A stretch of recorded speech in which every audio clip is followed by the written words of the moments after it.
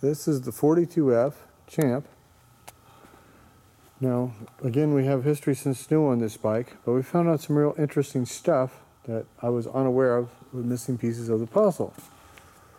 So we're going to show you some interesting photos. This is the current state of the bike. Now, what's real interesting here is we have obviously original grips. These are pre-war Harley grips.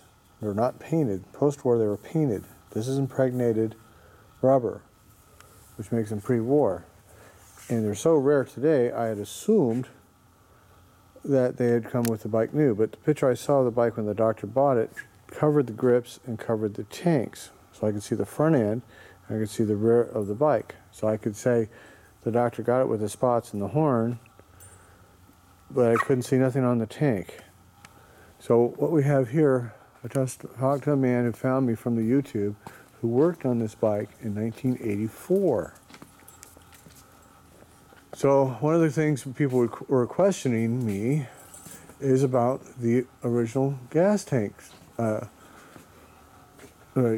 gas caps. And right there, you can distinctly see deep dish short-nailed gas caps on this machine in 1984. So somebody at some point in time changed out those gas caps, which is what I thought all along. But what I didn't know is, we have another photo here. Find the right one. Here's the bike in the back of the truck. The doctor said, here, take it home and get it running for me. And here we go. There's another picture. Let me see the other one here. There we go. Look at this. And we have, very distinctly, there's Indigo right there, bothering Kitty. You leave that kitty alone, huh? This bike originally came with mushroom grips. So I asked him about it. He says, well, we didn't do too much. I had it a very long time, but I changed the grips. And he told me he had pictures, so there's the confirmation. He changed the grips. And I said, where'd you get those grips from? They're really rare. He says, well, it's one company in Michigan, a bunch of new old stock stuff at the time. And I said, was it Antique Cycle Supply? He goes, yeah. And of course, they're out of business now. The guys died. But years ago, when I was a kid, they did have a lot of new old stock stuff. So all that stuff has been eaten up through the years. It's gone now. So at the time, it was just how many you want to buy. We got plenty of it. Just like Dixie. But you totally tell us, this motorcycle, look at the oil tank. This is the bike. So the doctor had taken off the horns and the spotlights. Somebody put them back on for him, so he doesn't remember doing that. And the original gas tank caps, I assume, went whoever put the horn and the spotlights back on, because he said the doctor couldn't wrench it all. Couldn't do a thing to it. Could not do a thing. But look how nice that bike was at that time in '84. It was still outstanding. So, we can definitely say I was correct. You know, nobody put early caps on just magically on this bike in '84. It's like, right? Okay, I don't think so. No. The doctor would know. If somebody changed them, they would take them off. But he did change out the grips. And I asked him, why did you do that? He says, well, there was something about the grips. They just smelled really bad like cat piss. I couldn't even stand in my house, so we had to change out the grips. That's what he says. I have no idea. I've never heard that with mushroom grips before. But people do a lot of things, and they want to say they did, or they forget they did, or why they did it. Who knows?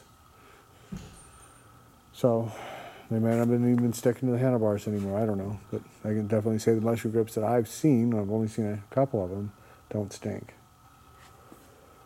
So at any rate, they got changed out. They had red mushroom grips. But those are original pre-war grips. And they, 1984 to 2017 is a very long time. Very, very long time. It's 33 years now. So It was lost on the road, as I thought, right about 10 years from when he got it. Because remember, the daughter said we got it in 72 or 73. I was 14. So I figured right about 10 years maximum. So I was pretty close in my guesstimate of what I thought the bike had been sitting for when we got it, just from the age of how long, from the appearance of the bike. So I was pretty dead nuts right on. But that's little, to me, it's real interesting little tidbits. So another thing which was questionable, is why does it have later pads on the brake and the rocker clutch there? And sure enough, he says, yeah, we put on new pads because they were just completely worn out. So this was just standard, common, cheap pads. Everybody had them back in the day. Now people are lucky to even get these in old stock. A lot of stuff was available coming out of the woodwork in the 70s and 80s that today you just can't get it at all. These were common machines then at the time. But you got to remember, in '84 from 42, that bike was only 42 years old. Okay, so that's like finding a 1975, 76 in pristine original condition. Well, there's plenty of them. Same basic concept. And they made more of them, but still there's more people looking. But they're pretty easy to come by if you want to just go buy one. Same thing with original paint knucklehead. They were pretty easy to come by at that time. Then, not today. They're all gone, pretty much. So that's the news on Champ, and we'll see you guys later.